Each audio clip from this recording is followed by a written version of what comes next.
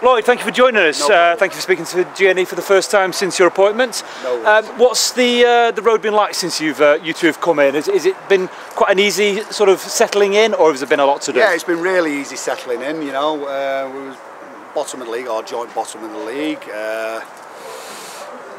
Lads, we've had to work on a few things, get new players in because it's not right. It's been hard work, to be honest. We've been on the phone to each other about 20 hours a day, 7 days a week, trying to get things over the line. Some have come off, a lot haven't. But we're just carrying on really, and just get enough points to get out of the relegation zone and then take it from there, step by step. And today's game, do you actually see at the final whistle as that 2 points dropped or a point gained? On 70 minutes I would have took a draw, would have bit both hands off. At 93 minutes, I thought it was only 1 team in it, I'll be honest with you.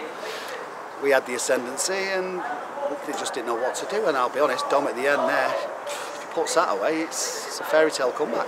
Absolutely. And is it a bit disappointing to concede from a set piece, considering a few minutes earlier they'd had a similar, which had given us a bit of a warning? Listen, Daz lost his man, free header, I'm telling you now, Daz.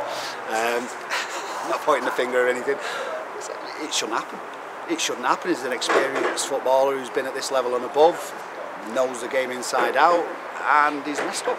And that's the most disappointing thing. Listen, we didn't play well. For 70 minutes, we didn't play well. We didn't deserve to be 2-0 down. I thought that was a bit harsh. 1-0 would have been about a fair result, I think, but we didn't play well at all. Not at all. And the 2 goals from was obviously the penalty. Do you think the one previous to that might have been a bit of a stronger penalty, or do you think sort of 1 penalty out of 2 was a fair decision? Well, when we took Jamie off, we asked him whether it was a penalty, and he said he got chopped in the box. The referee had no explanation. I thought he just said he went down a bit easy, but at this moment in time, we'll take anything we can. And obviously the captain stepping up and scoring the 2 goals, that's good. Again, good morale, good for the fans to come away with a draw. Yeah, it is. Well, Matty, you know, his penalties are like clearances. No one knows where they're going. So what chance has the keeper got? Very true. At least have a wide-angle camera to watch it go in. Honestly, God, we don't know. I mean, we moved people away from the back of the net, to be honest, in case it could go anywhere. But fair play to him. He stood up, he took him, and he's at the back of the net. So yeah. Fair play to Matty.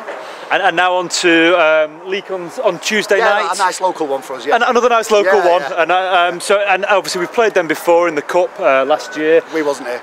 You weren't here, but we were, and obviously we won that one. So again, another good game, momentum building, carrying on in the league. Yeah, it'll be a totally different game because Leek will play football with Neil, and I've known Neil for a long time. Neil Baker, the manager, he has a certain way of playing, and hopefully we can get the better of him.